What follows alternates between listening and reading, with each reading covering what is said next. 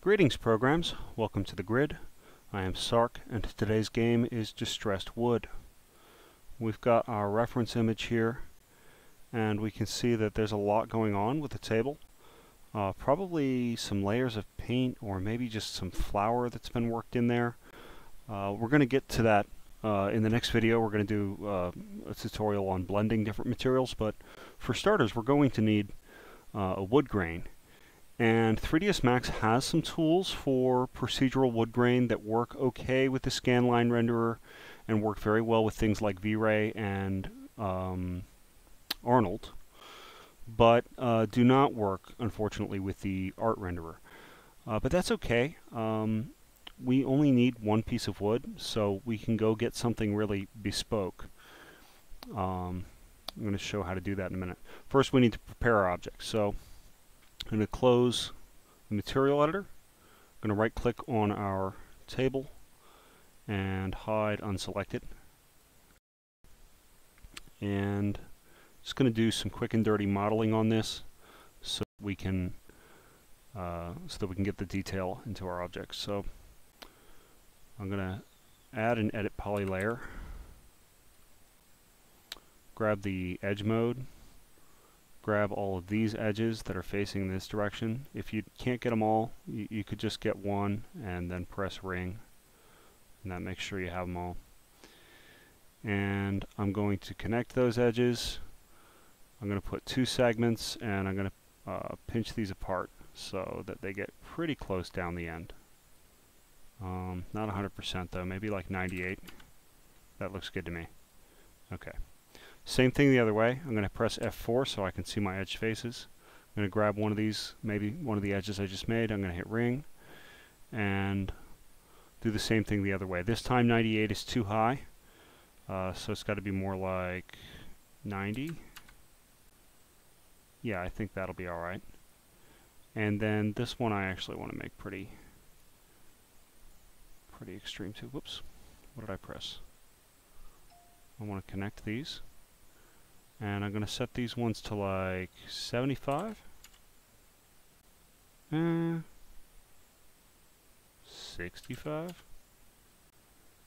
Yeah, that'll probably be fine. So I've just basically reinforced these edges. There are a lot of other ways to do it, but that's pretty quick and dirty. I'm going to apply an open subdiv. I'm going to apply a couple iterations. Iterations? Anybody know? Somebody somewhere knows. They're laughing. Okay.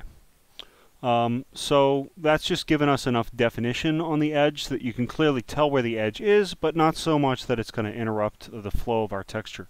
And you're going to see what I intend in a minute. We're going to take advantage of the force perspective that we're using to full effect. So rather than going to, I was thinking maybe we go into Affinity Photo or Photoshop or something and do a tileable texture, but it's, again, like it's one surface, the two surfaces that are facing us. So instead, I'm going to go to CG Textures. Do I have? Yeah. So I went to CG Textures and I typed wood and I scrolled through until I found one I liked, and this will do. I went and downloaded it at a 1600 resolution. Unfortunately, they lock the higher resolutions behind premium. It would have been really nice to have it at like 5000. So I don't know, at some point go take your own reference photos for your library. But that's a whole other project. Just take any of these, they're all fine. You know, at the 1600 you get free credits just by creating a free account, so I think you get they get replenished all the time, because I know I downloaded something a couple weeks ago and it was back up to 15, so I don't know if you get 15 a month or a week or whatever. Anyway, it was only 2 credits. I only needed 1 texture today. Great. Going to go into the material editor. Going to take one of my unused material slots. If you're running out of material slots, you can go down here into options and you can add more. I'm not doing that right now because my old Slowpoke computer really doesn't like rendering physical materials, and each one of these is a little bit of a drag on your system. So anyway, I've got my 6 slots. At some point I'll probably have to expand this, but for now I'm safe. I'm going to choose standard. I'm going to choose physical material. and I'm going to take our 1600 by 1000 image and load it in for the base color.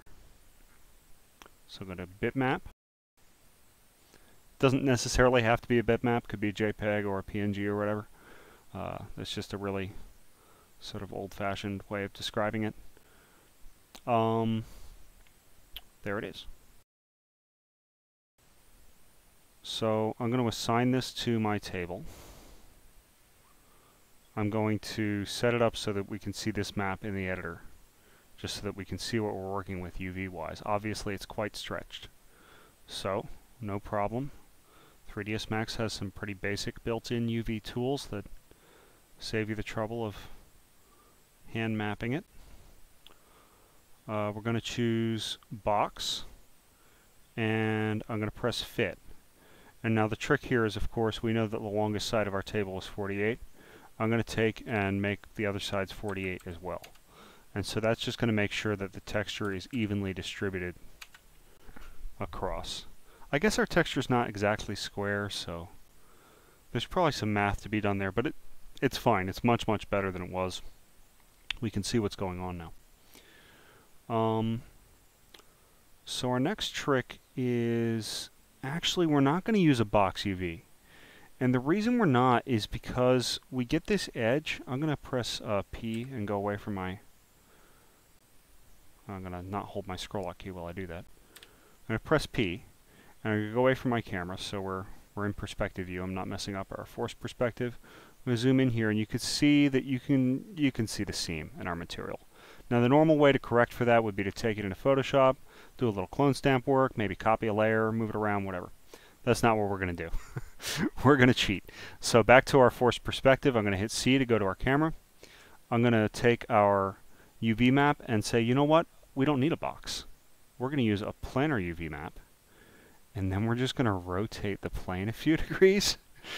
And this only works from a forced perspective. This would not work from other angles. You know, if you had a more complex object. We only have 2 surfaces that this needs to work for. Whoops-a-daisy. Somewhere in there. That's probably fine. And so now the whole surface sort of faces us, and that seam becomes non-existent.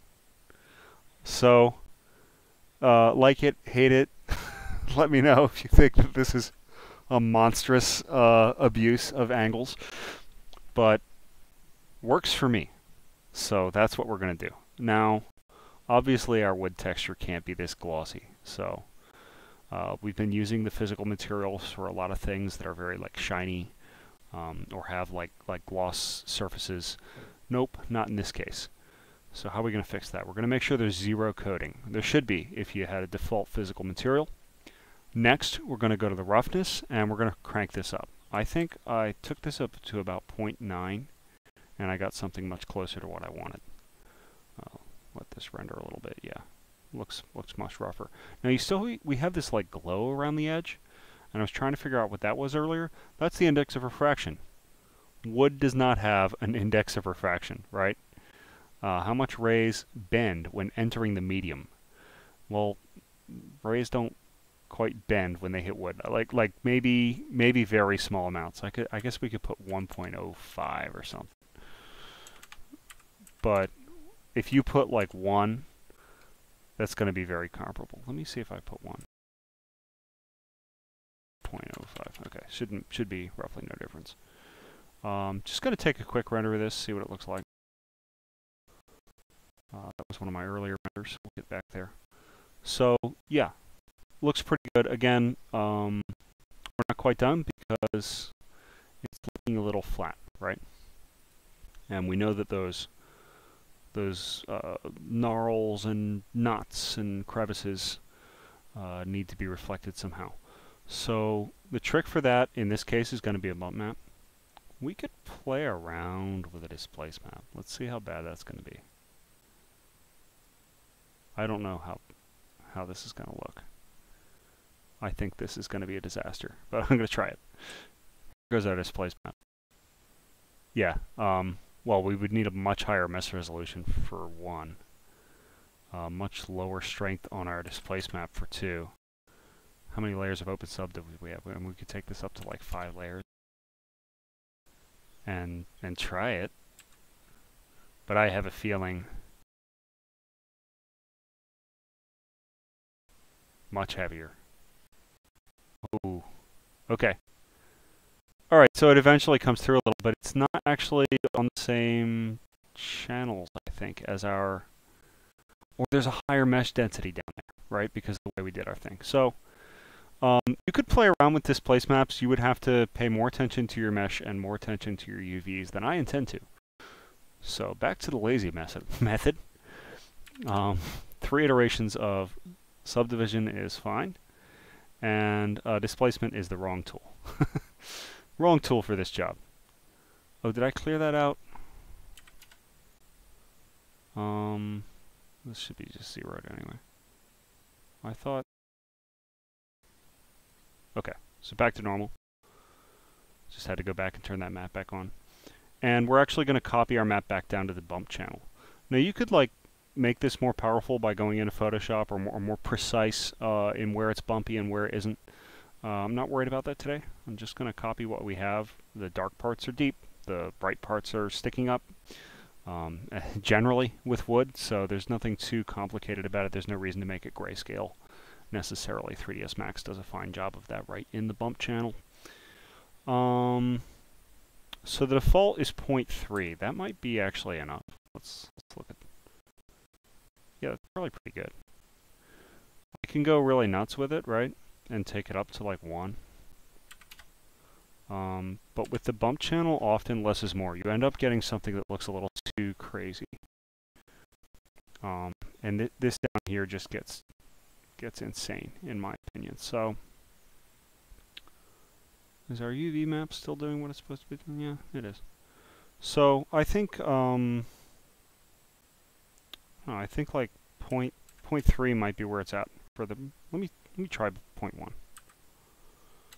I'm always fussing with these. Let's look at 0.1, see what it looks like. Rid of that. Yeah, 0.1 is pretty good. Might go with that. Doesn't really need to be that crazy. So, less is more often with the bump map. It's just adding little subtle details that the eye can kind of pick up. And you don't even have to be consciously too aware of them. So that's it for wood material as far as I'm concerned.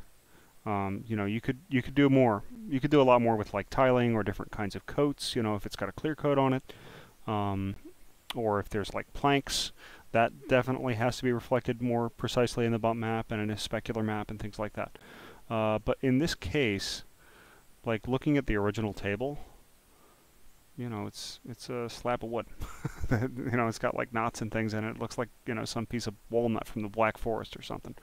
So ours isn't quite that pretty, but it will get some more detail when we go ahead and put in our like blended paint layer.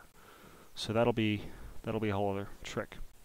For today, there's a few more things I've been wanting to get at. Ever since I started this project, I've been very frustrated with like the angles of the table relative to the grid, and I spent way too much time setting it up, and I think the table's just warped. And the table ought to be warped, like it's a knotty old thing, right? So let's distress our table a bit without too much stress. So where do we go? Well, we'll want some noise. We'll want some basic noise. That should be pretty easy. We can use a standard noise map. We could set the scale down to like 10 and make the strength very small. So here's the x-axis. I really don't want to move it much. Less than 1. It's just a little subtle off curve there. Y-axis, same deal. I really don't want to budge it too much. Just make it a little funny there. Maybe. And then the z-axis, that's up and down. Yeah, very, very small amounts. So just a slight warp. And then I'm going to put a bend on it. And this is a fun toy. I'm going to take the bends gizmo. I'm going to take the move tool. You could affect the gizmo just by changing the pivot point before you put the bend on, but we can just do it after the fact. I'm going to move it down here.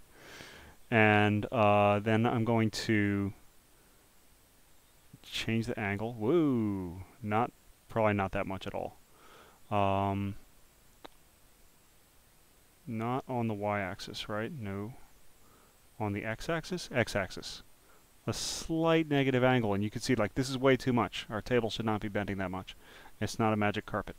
But if I put like negative 0.75, that will just satisfy my even negative 0.5. I really don't want to put much on it. Yeah, that's fine. That will just satisfy my frustration with the alignment of the grid to our world. I just feel like there's a little curve on that table. So there it is, done. That's it for today. Good luck. Have fun. Stay safe.